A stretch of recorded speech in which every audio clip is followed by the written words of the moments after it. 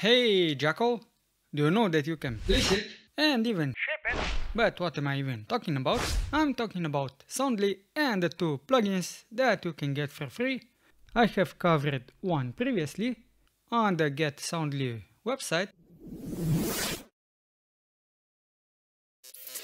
Go to the Tools section, scroll down. Now I don't know if the Snippet plugin is new. I have not used it previously, so we'll give this a try. And I have a video on the Place It plugin.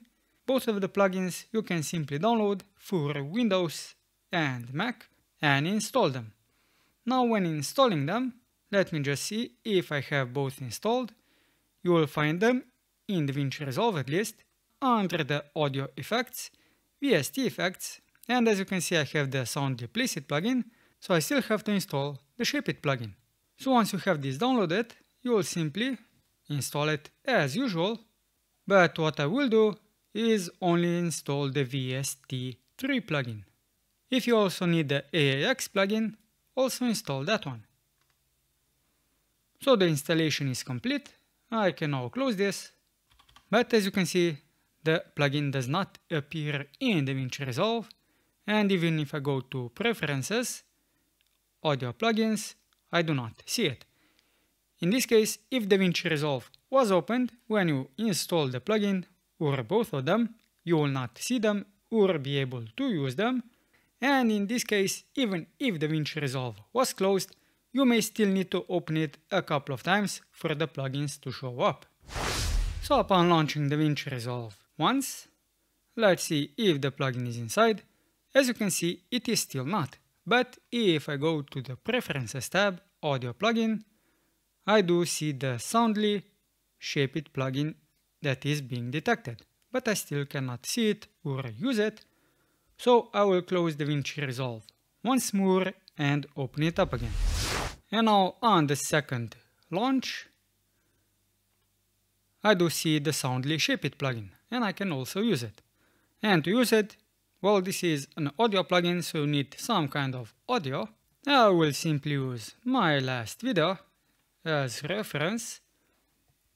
Now the Soundly Place It plugin, what it does is it puts the voice into a space, hence the name Place It.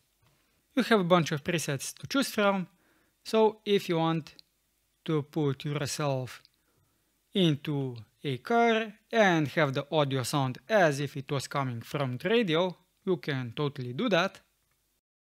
I have a question for you, but before I do, let's take a look what the topic will be about. So you can also in this case select the vehicle, maybe van 2, and the place that this is coming from. It could also be a laptop.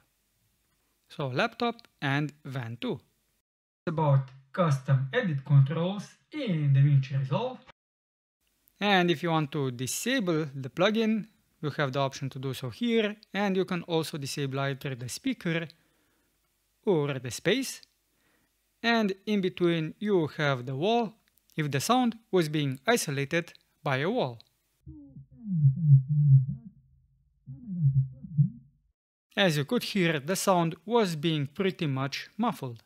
So that is the Soundly Place It plugin, and if you go to the Inspector tab, Effects, you will have the options also available here. But as I already have a separate video on the Place It plugin, you can watch that video after finishing this one. So let's take a look what the Soundly Shape It plugin can do. Not much immediately, but we also have some presets, and we can see that this is an equalizer.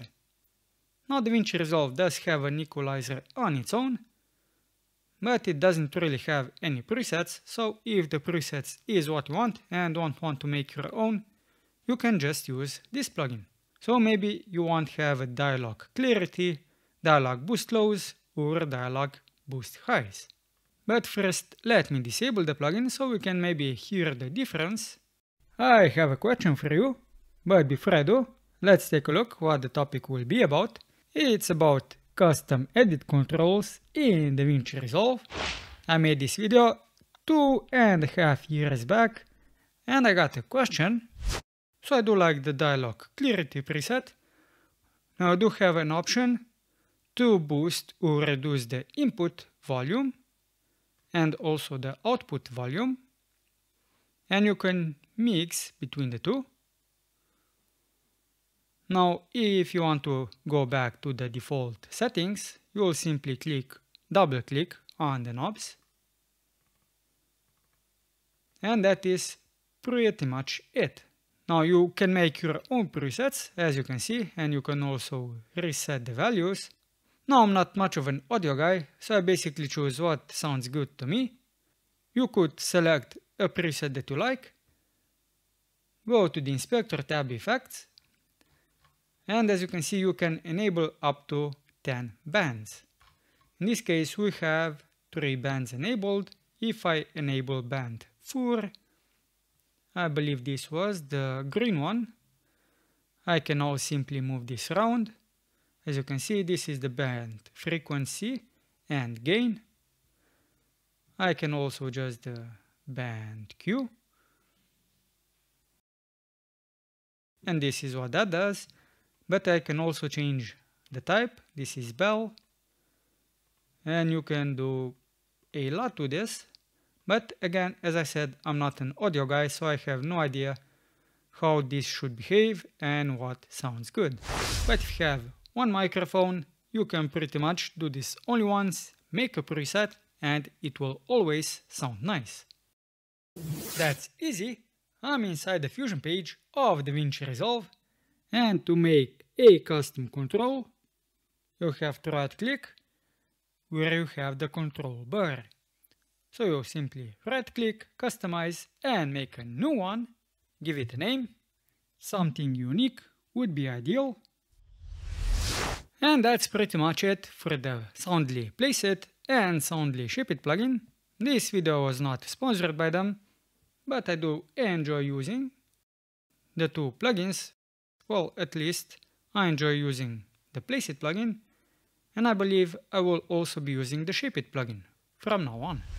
If you have any questions and maybe even suggestions about DaVinci Resolve plugins, let me know in the comments down below. Also, don't forget to subscribe to the channel if you want to see more DaVinci Resolve content. And until next time, Jackal, keep it digital.